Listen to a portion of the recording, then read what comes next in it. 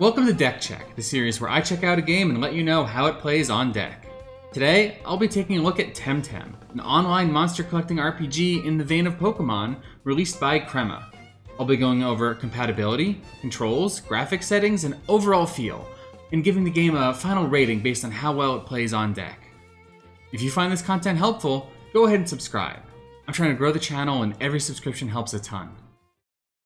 Temtem starts out on the right foot as it boots up and runs just fine on the deck with no additional tweaking necessary. Now, compatibility for games on deck can change over time, so I recommend checking the comments below to see if anything has changed in the time since this video was posted. And if you yourself end up having an issue with this, go ahead and leave a comment to see if either other people can help you out or to at least warn people that some future update has broken something.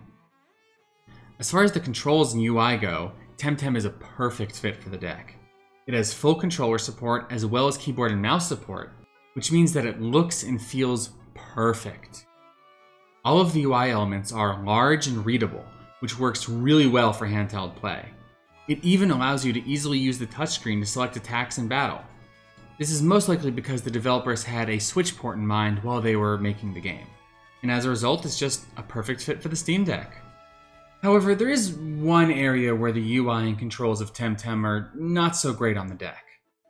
As an online game with MMO-esque features, there is a chat box in the lower left corner of the screen at all times. The way you access this with the controller is by using the right bumper buttons to change which tab, and then you can use the on-screen keyboard to enter text. Unfortunately, each time you hit a shoulder button to change the tab you are currently selecting, it immediately pops up and prompts you for text entry, and you have to close out of it in order to switch over to the next tab over. And it does this every single time. I've seen similar text entry issues in a number of other Steam Deck games.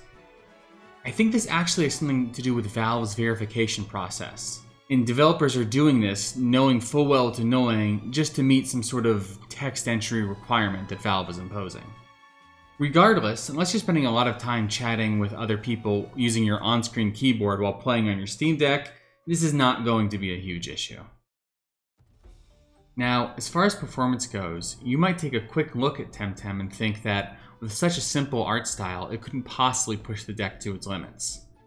Unfortunately, for at least some areas of the game, you would be incorrect.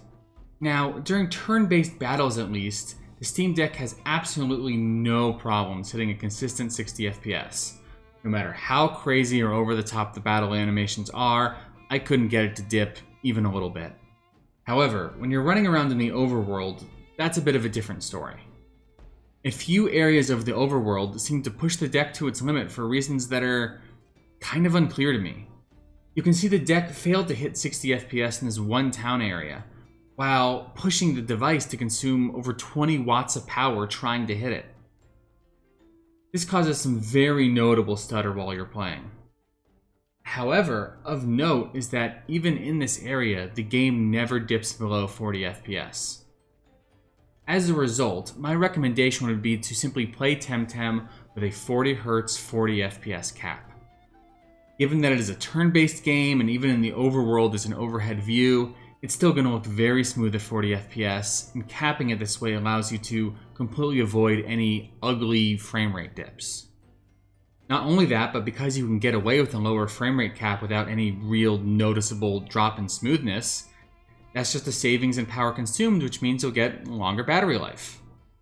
Speaking of battery life, I played with the quality settings on medium, and I would estimate about 3 to 4 hours of battery life, depending on what activities you're doing. If you spend more time in battle, you'll end up getting a lot longer battery life, but if you're spending a lot of time running around the overworld, it could be a bit less. As far as my overall thoughts go, I played the vast majority of Temtem exclusively on my Steam Deck, and I had an absolutely wonderful time. It's a perfect fit for a handheld device like this, and because it's so easy to just pick up and play a bit, I find myself often just picking up the deck and doing a couple online battles or some endgame activities and then just putting it back down whenever I have a little bit of free time. Simply put, Temtem is a great experience on deck. Thank you so much for watching. I plan to make many more Steam Deck videos, so if you don't want to miss out, go ahead and subscribe, and leave a like while you're at it. If you have any games you'd like to see me cover in the future on Deck Check, leave a comment letting me know. Your comments have been super helpful in letting me know what videos I should make next. Until then, thanks so much for watching, and I'll see you in the next one.